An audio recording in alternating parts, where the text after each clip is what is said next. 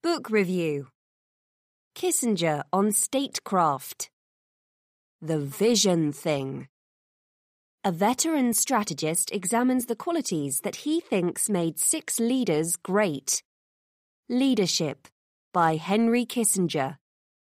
Whatever you think of Henry Kissinger, the 99-year-old former National Security Advisor and Secretary of State in the Nixon and Ford administrations has an elephantine memory and experience that makes it an important historical resource. In his latest book, Mr. Kissinger, an unofficial advisor and friend to many presidents and prime ministers, considers how 6 leaders from the second half of the 20th century reoriented their countries and made a lasting impact on the world. Mr. Kissinger's 6 are an eclectic bunch. Konrad Adenauer was the first post-war Chancellor of West Germany. Charles de Gaulle saved France twice, first during the Second World War, then at the time of the Algerian crisis. The author's old boss Richard Nixon shook geopolitics with his opening to China before scandal brought him down.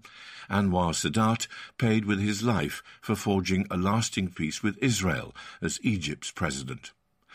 Kuan Yew made tiny Singapore one of the most prosperous places on earth, and Margaret Thatcher reversed decades of British decline while widening social and economic divisions before being defenestrated by her party.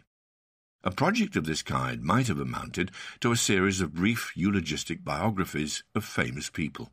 Much of the book will indeed be familiar to many readers, and at times the author's willingness to glide over inconvenient truths is distasteful.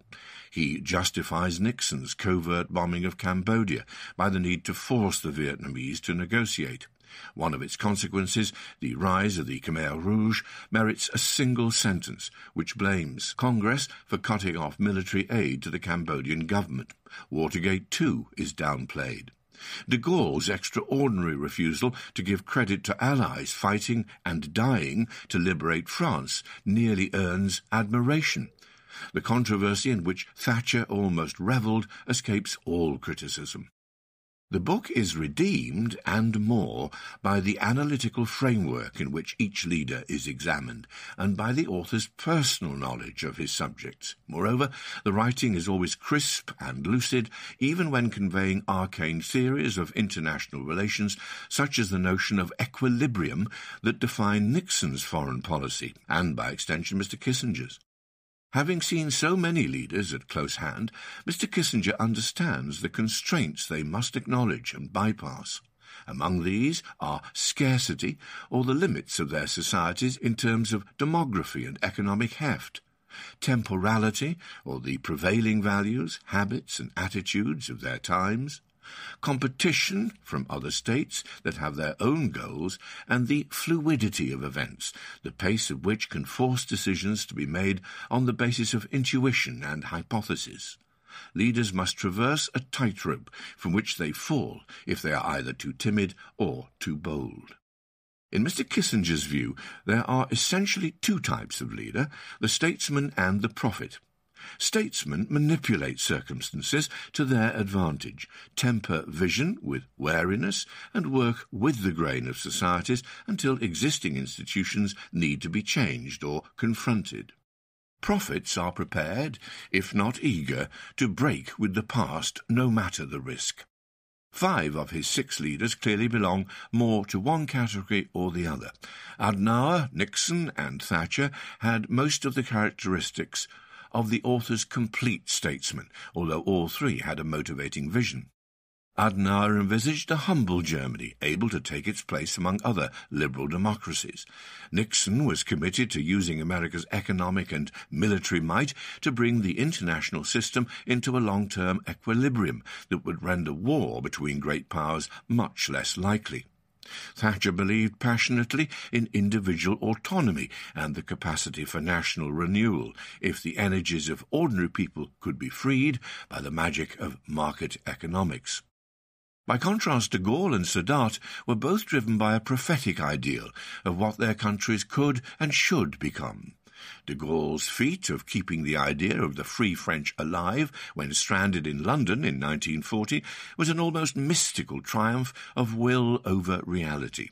Sadat's belief that Egypt could never be independent and free without setting the terms of peaceful coexistence with Israel was rooted in a profound sense of his country's long history.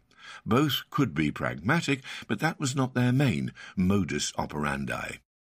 The perfect leader, thinks Mr. Kissinger, combines elements of both archetypes. Of his 6 subjects, Lee may come closest, with his unflinching realism, ruthlessness, especially in tackling corruption, and unwavering vision of what a multi-ethnic community of Chinese, Indians, and Malays, with few geographical advantages, could achieve. Singapore is far from being a liberal democracy. Either Lee or his son have been Prime Minister for most of the city-state's existence. Mr. Kissinger is not too fussed by that, but concedes that Singapore's ability to evolve from its founder's model will become essential to its continued success. The ultimate challenge will be to devise a better balance between popular democracy and modified elitism. At the close, the author asks whether leaders are now emerging with the character, intellect, and hardiness required to meet the challenges facing world order. He is not optimistic. The decline in erudition and the socially atomizing effects of technology are unhelpful. So is the erosion of moral purpose and the religious belief that often underpinned it, and which animated 5 of these 6 leaders. Even Nixon was influenced by his Quaker upbringing. Above all, Mr. Kissinger writes, faith in the future is the indispensable quality for successful leaders, and the elevated purposes they aim to inculcate. He ends with a warning. No society can remain great if it loses faith in itself, or if it systematically impugns its self-perception.